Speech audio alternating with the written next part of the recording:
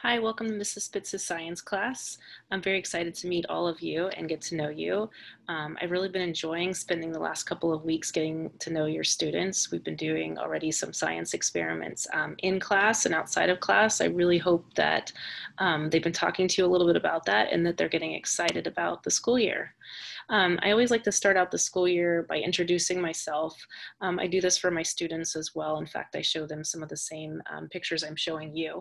I know that I went through my roster and I recognize quite a few last names. So I know I've had some of your, maybe your older children.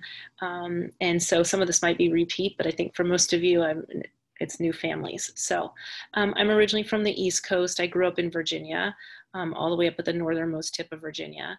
I grew up riding horses on a horse farm, so I noticed that some of your students ride horses as well, so it's exciting that we have that in common. I went to Virginia Tech for undergraduate and graduate school, and there I studied biology and human nutrition, and I also received my master's degree in science education so I could learn to become a science teacher. This is my 16th year of teaching. I taught for 2 years in Virginia before moving out to Seattle and Washington. And I've been at Islander Middle now. This is my 14th year there, which is kind of crazy to believe. I'm married with two children, Emily and Chloe. Emily's about 3.5 and Chloe is 6. Emily just started preschool this year and Chloe just started first grade. And they both go to the French American School on the island.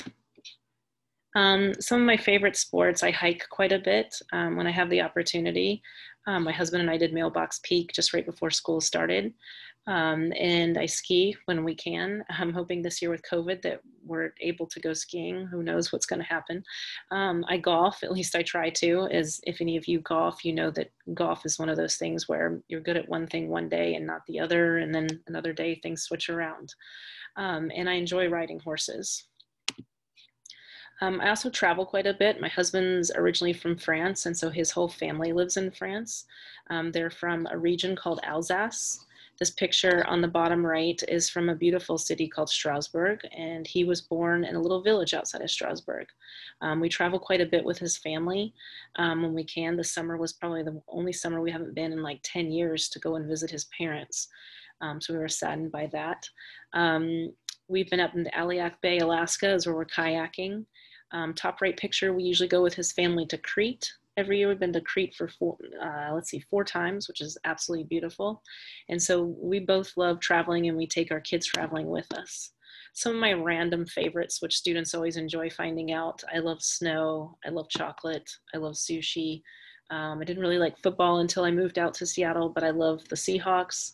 I'm addicted to Starbucks like probably quite a few other people. I enjoy my vanilla iced latte and so on. Now for just a little bit of nuts and bolts. I did send a welcome letter home in August and through email, and I also posted it to your students' Schoology account. I wanted to just tell you a little bit. The 7th grade course is an introduction for your child to basically setting them up for fall is matter and chemistry, and that will set them up for 9th grade physics and chemistry. And then as we switch over in January to more life science, which is their introduction for biology in high school. So down here in this blue square to the right, these are all of our units that we'll cover. And as much as possible with remote learning, we are trying to modify labs so that students can do labs at home. And we are also doing labs while teaching. I've actually been in my science classroom quite a bit doing labs for your students to watch. So trying to keep it as hands-on as possible. Week at a glance, hopefully you're now familiar with the week at a glance. This is something that is super important for the success of your student in the online learning model. It is found on Schoology under their materials tab. And basically what this document does is it tells the students what we're doing for our classes for the week. In other words, what we're doing in our Zoom classes. It also tells them what they should be doing on their own time in that asynchronous learning, any assignments. It tells them which assignments they have to complete, what's due for the week, and there are links to the assignments or any videos or any readings or anything they need in there. Okay, so super, super important. It gets uploaded every Monday for that week. And when we have our Monday classes, which are about 25 minutes, I spend time going over, showing the document and explaining what we'll be working on that week and what's due that week. Okay, so super important for organization. Attendance, we are back on a normal attendance policy. So when your students attend Zoom, they are marked present. Zoom does keep a record as to how long they are in session, so I can tell if somebody has to leave, leaves early, or if they come late.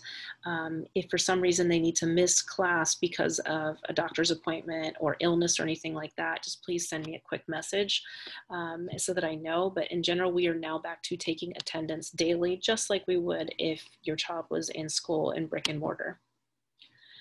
We are also giving an engagement score. It doesn't count as part of their grade, but it's there for you and Skyward and also for them to see. And it's a 3-2-1. And this is for how engaged they are during our Zoom classes. This has nothing to do with their homework or other work outside of class. It just has to do with class engagement. And so you can go through and see on these slides, there's things like keeping your camera on if that's a possibility for you, not being distracted by video games or your phone or other work that's around you, and participating in class. And participation in class can look in several ways. It can be verbal, like, you know, raising your hand and actually expressing yourself, or it can be nonverbal, like writing something in the chat or doing a thumbs up or nodding your head or something just to show that you are engaged in what we're doing. And we also do things like polls and breakout rooms and different activities so that students can be involved in smaller group setting as well, or they can participate and show their opinion without having a name attached to it. So that goes in Skyward, but it's not counted as part of a grade. And you can see that, and it's a 3-2-1. 3 being the best and 1 being not very engaged and needs to work on engagement in class. And we will be posting this score every Friday. Grading policy, I grade on a point system, but I still give letters A through F, so still on the kind of old school way of grading. Please, really important to note that Skyward is our grading system and Schoology is not our grading system. Please don't look for grades on Schoology. Schoology is really meant to be an organizational piece for where is my week at a glance, what are my assignments, the Zoom links to get into class. It also has a calendar with all of your students' assignments on it, and it's a way for them to message us and for us to message back, okay? Skyward, though, I try to update Skyward on the weekends for the work that the students have done the previous week. So that's what you're going to want to stay on top of and what your students should stay on top of for grades, okay? Office hours. Every day from 12:40 to 1:15, Monday through Friday, on days that we have school, I offer an open Zoom session. The link can be found on the Week at a Glance, and the students can go in. It's an open Zoom session, and it's a great time for them to come in and ask any questions that they need answered. For example, if your child has been absent and they need to get caught up on work that they've missed, office hours is a great time to come in. If I'm explaining new content and they're really having a hard time understanding and they don't want to speak up in class in front of a bunch of people, the office hour is a great time to come because there's usually only, you know, a couple of people, if not anybody. So it's their chance sometimes to have a one-on-one, ask questions, and then they can scoot. Meaning they can go on their own and they don't have to stay in there the whole time. It's also a great time if they're studying for a quiz or a test and they need extra help or they want to do a little review session. The office hour is great for that. These are optional unless I request that your child needs extra help and I request for them to come. But they are every day, Monday through Friday from 12:40 to 1:15. And students are aware of that link, and some of your students have already been coming in and asking questions, clarifying questions, which is great. They can also Schoolage message me, which I know they know already, but they can also Schoolage message me if they don't want to come to office hours, and they can ask me questions that way as well. Contact information, the best way to contact me is through school email. Your students can Schoolage message me, but if you would like to contact me, this is my school email, and it can be found on our Islander Middle School webpage. Please let me know if you have any questions or any concerns. I'm available. I'm happy to help you. I know this is a kind of a, crazy circumstance that we're in with an online world. I'm hoping that we get to go back to school sooner than later, but I also want everybody to be safe.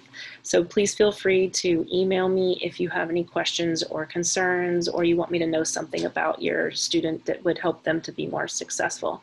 I'm looking forward to a great year. I'm looking forward to getting to know all of your students really well, and I'm feeling pretty hopeful based on our experience from last spring and the start of the year that your child will still be able to do science and learn science.